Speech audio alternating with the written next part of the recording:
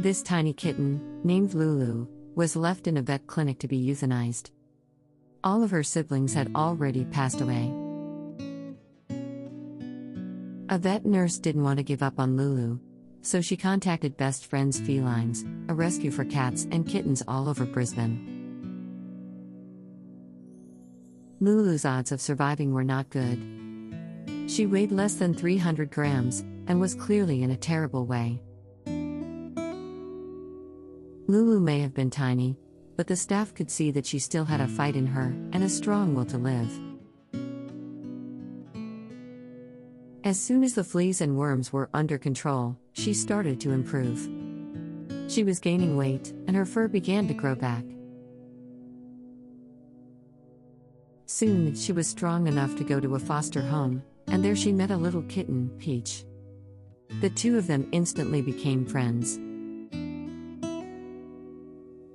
After a few months, Lulu recovered completely, and she was ready to be put up for adoption. And it didn't take long for someone to fall in love with her. Lulu, now Siri, found her human and her forever home. She became a purr machine.